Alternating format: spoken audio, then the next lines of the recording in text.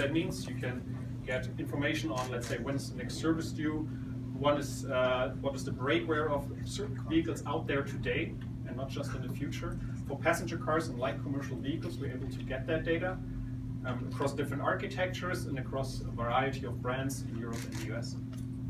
We have multiple options for connectivity to actually send the data to whatever backend. So what we've done in 2017 is we moved from our pilot to our productive solution. That means actually we have now a scalable solution which can host millions of vehicles, and also there's an end-to-end security which incorporates the communication channel as well as the content of the data that we're providing.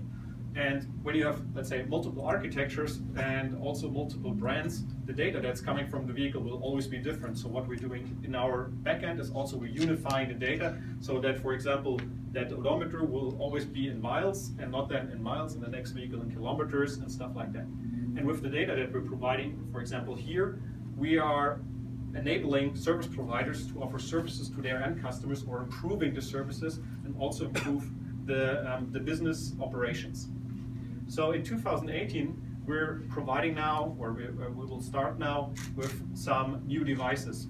As you can see here, we have some retrofit devices which are going into the OBD port of the vehicle, and we're also able to equip a telematics control unit with our remote vehicle data intelligence. We will move now with the new state-of-the-art devices where they have Bluetooth 5.0 or also a 4G Cat-M1 modem included.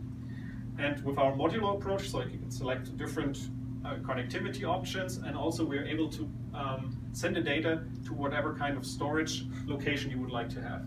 Some prefer on-premise, some prefer off-premise, and we're also able to include other third-party information and also other third-party services to improve the overall experience, as we want the end customer experience to be as good as possible.